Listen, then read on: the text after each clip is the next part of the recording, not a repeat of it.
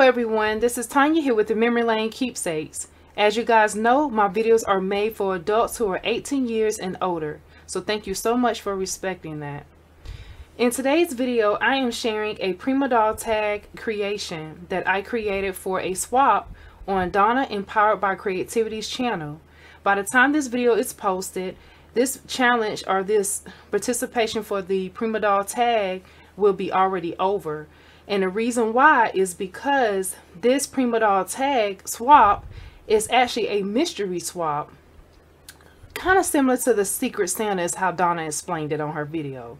So I wanted to go ahead and film what I created just in case it doesn't get shown, because I'm really happy with this tag that I created, so I wanted to still share. So this will be coming out by the time again this airs. The giveaway or the tag swap will already be over. So anyway, let's go ahead and dig on in so you guys can kind of see the different tools that I used to create this tag for this tag swap. So one of the things that I used was this right here.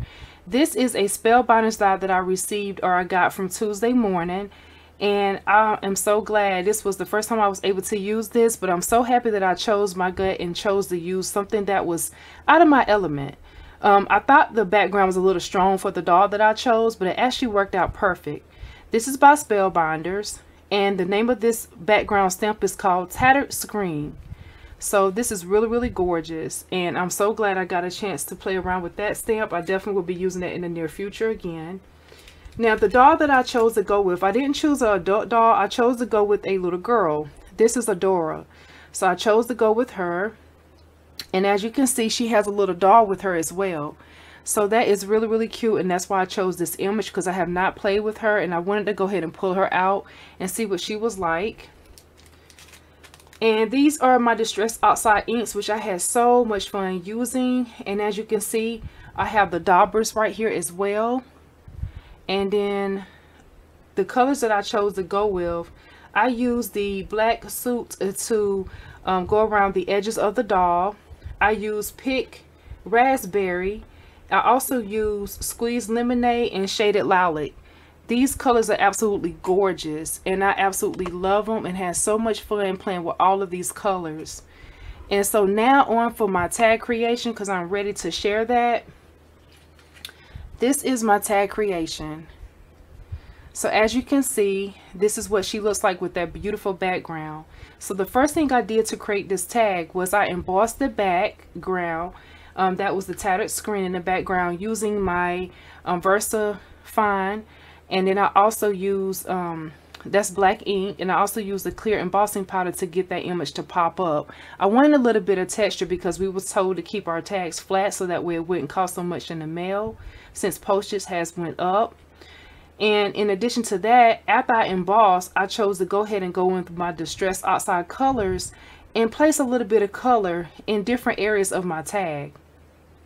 After doing that, I did stamp my doll and create her furs on a different background. I used a little bit of brown paper, which is from the Nostalgic cardstock paper from Red Collections and from Michaels. And then I also color her in a little bit using the I used the, what was it? The Prism color pencils, because I go back and forth between that and my alcohol markers. So this is what I use for my doll. And to soften her up a little bit, because I did fussy cut the clothes on her, I used a little bit of the Prima Prism color pencils for the socks as well as the bow and in the bow of the doll to soften it up just a little bit. And as you can see, it's really light. And it did soften that up because it's so bold in the background. This is what I was going for. And I love this. And then I add a little bling to the bow to give a little bit more dimension because the doll is glued onto the tag here. But I wanted a little bit of texture on my tag. On the back of this tag, I did go ahead and put my Inspired by Life, created by hand stamp. The year I actually created it, in my channel name, which is Memory Lane Keepsakes. So this tag will be going to someone that did participate in the Prima doll swap over at Donna's channel. And I'm not sure who's going to get my tag, and I'm not sure who tag I will receive. But by then I'll probably do a video of the tag that I do get.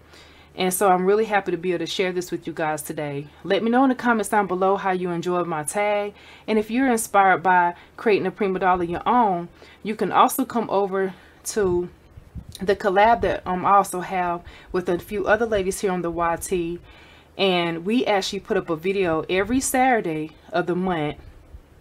Now, I'm not sure how long the collab is going to go on for, because we're going to play with the dolls until we get tired of them, which that'll probably never be the case because the dolls are so much fun to play with. And if you want to find us on there, I have already created like a playlist for that. Come and find us. It's Julia Nutty Doll 2020 Celebration. So you can come over and find us there if you want to go ahead and play with the dolls, since this tag swap right here is already over for Donna's channel. So thank you guys so much. If you have not already subscribed, I hope you choose to. Also, don't forget to definitely check out my Instagram page, which is Memory Lane Keepsakes 2017. You guys continue to be blessed as always, and happy crafting. Bye-bye.